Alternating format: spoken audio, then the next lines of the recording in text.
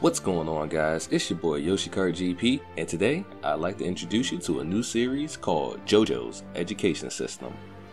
This series aims to take an in-depth look at the educational practices presented in JoJo's Bizarre Adventure. Sounds boring? Well, maybe you're right, but I challenge you to stick around until the end of the video to see if I changed your mind or not. Okay, serious question. Why am I making this video? Well, serious answer. You see, I'm not into education all that much. I believe it's extremely important to be educated and to at least be at a high school level where you can properly take care of yourself. I myself will be obtaining an associate's degree this fall, but that's it. I'm just not passionate enough to commit to higher learning. While doing boring exams and sluggishly writing essays, I thought to myself, what was school like for JoJo characters? Like an Italian man hitting a frog, the inspiration for this series went right through me.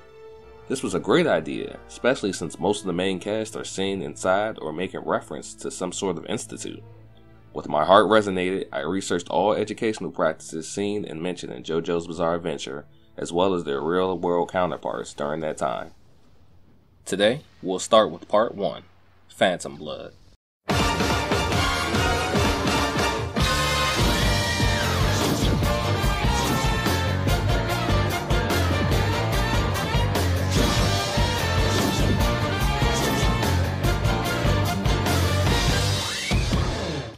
Now before we begin, this video should not be taken as judgmental or offensive. I am merely discussing what characters say and do in Phantom Blood and comparing them to what was accurately occurring in the real world in which they were inspired by. Also, I will only examine traditional schooling practices and profession training, meaning Jonathan's tutelage under Zeppeli will be excluded as it is strictly martial arts training. With that out the way, let's begin. JoJo's Bizarre Adventure Part 1, Phantom Blood, takes place in England in the year 1880. It is a coming-of-age story revolving around two young boys, Jonathan Joestar and his adopted brother, Dio Brando. After Dio's plan to take over the Joestar fortune fails, he rejects his humanity and embraces the power of the unknown by becoming an immortal vampire. Fueled with the sense of justice and unwavering courage, Jonathan Joestar battles his brother to the death in an attempt to stop him from taking over the world. Starting from the beginning, both Jonathan and Dio are born in 1868. In the real world, England and Wales both introduced the Foster's Education Act in 1870.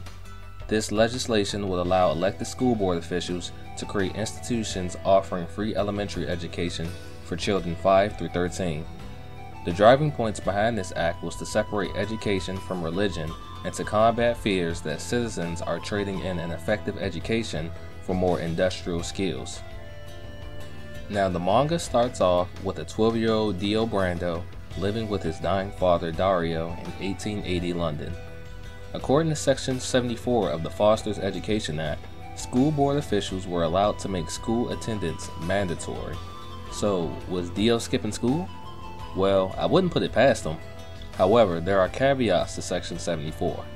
See, you could be excluded from classes if you are sick, living more than 3 miles from a school, or having already been certified as reaching a standard education.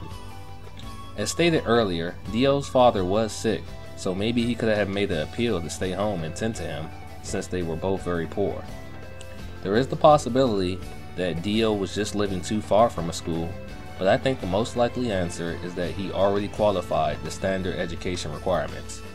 Most of the scenes displaying Dio prior to his departure shows him reading a book or gambling in the anime adaptation. Considering that, I don't believe he does much else with his life at this point. After Dario passes away, Dio moves to England to live with his adopted family, George Joestar, and his 12-year-old son, Jonathan. Unlike Dio, Jonathan was born and raised into a noble family. Nobles often had their children stay at home and learn from top-notch tutors until they could enter a prestige university. If nobles were to send their children to school earlier, they would still receive a high-class education. However, the issue of bullying was a consistent factor that parents will have to consider. As shown in a later scene, Jonathan reveals that his ancestors have also lived in the Joestar mansion.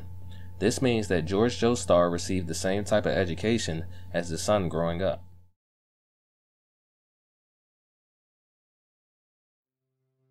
Once Dio has settled down with his new family, he receives homeschooling alongside his brother Jonathan. Whereas Dio excels in his education, Jonathan struggles to keep up. As a result, Jonathan was often scolded by his father and physically reprimanded.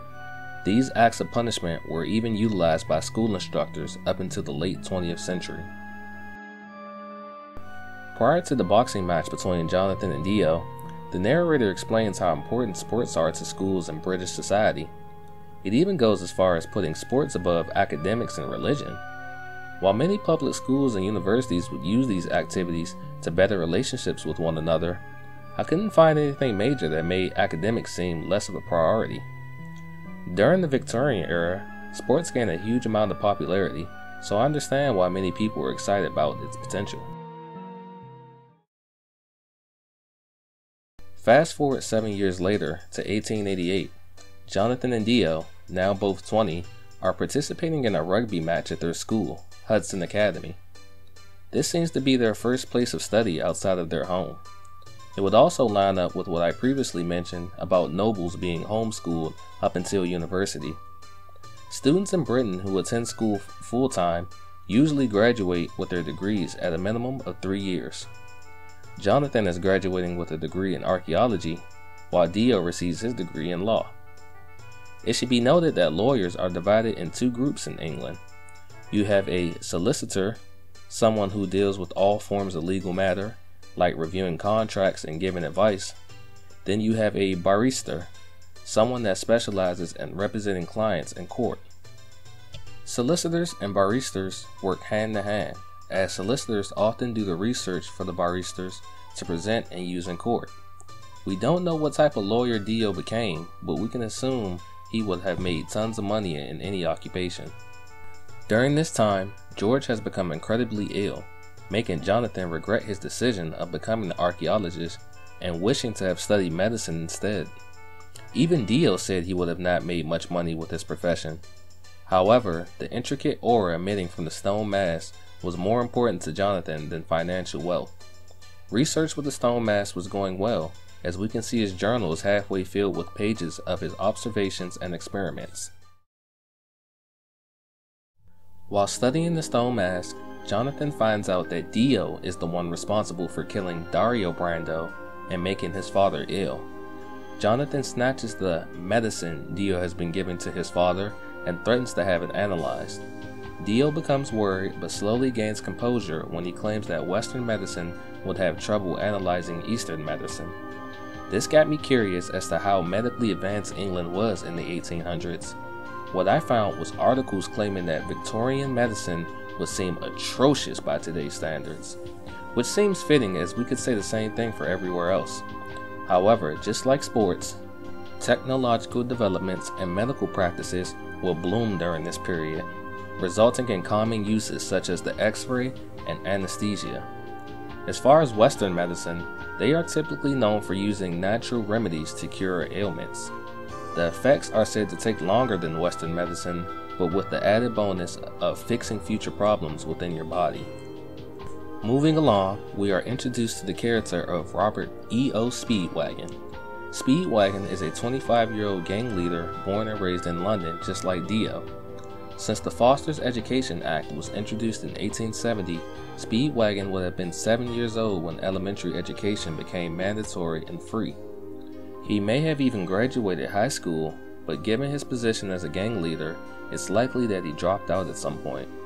Speedwagon also traveled around the world, but I'm not sure for what purpose.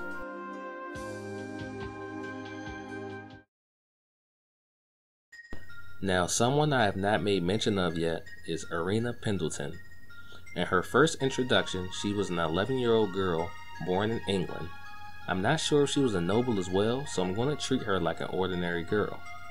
Female characters in this age were given general education, but were also taught how to sew, draw, and play at least one instrument. These skills made them seem more desirable in the eyes of men looking for wives. Jumping 7 years later, Irena is now a nurse working in her father's hospital. She is taking care of Jonathan after his first battle with the vampiric Dio. This is where we discover that she had been living in India for 7 years due to her father's work as a doctor. She is probably the only main character in the series who has both Eastern and Western medical knowledge. I do wish we could have seen more of her skills in the series. The last mention of schooling in Phantom Blood comes from Sendo instructor William Antonio Zeppeli. While Jonathan is learning about Hamon, Zeppeli-san explains to him about his past with the Stone Mask. He states that when he was a young Will A. Zeppeli, he was born in a scholar family. Now, Zeppeli-san was born in Italy in 1838. Around this time, educational institutes had always been available to the wealthy class. It wasn't until 1859 when Italian elementary education became free to all children. Zeppeli continues by saying that he joined his father's university group to travel around the world and study archaeology. It should be no surprise that archaeology and Italy go hand in hand. The country is famous for having ancient landmarks and artifacts. I definitely want to visit the Colosseum. For non-JoJo reasons, of course. Zeppeli-san and his team would eventually travel to Mexico, where they would excavate an underground Aztec temple. Inside, they extracted the catalyst that would start the entire series.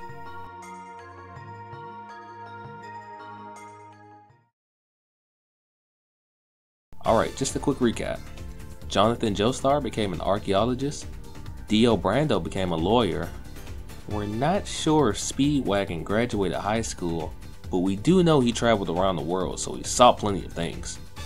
Arena Pendleton became a nurse, and William Antonio Zeppeli became, well, you could say he became an archaeologist. Probably not officially, but yeah, that's what he did, and that was the last official occupation he had before he became a breathing instructor.